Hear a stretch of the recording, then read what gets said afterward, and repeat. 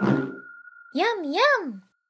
William Vaughn here with a quick walkthrough of modeling a Teamgeist ball in MODO. Start by creating a dodecahedron. Bevel the 6 pentagon pairs to create quad loops around the selected polygons. Slice the n-gons using the edge slice tool to make an all-quad mesh. Subdivide the mesh twice. Use sphere eyes to deform the mesh into a sphere. Assign materials to define the patches. Select the edges that border the patches.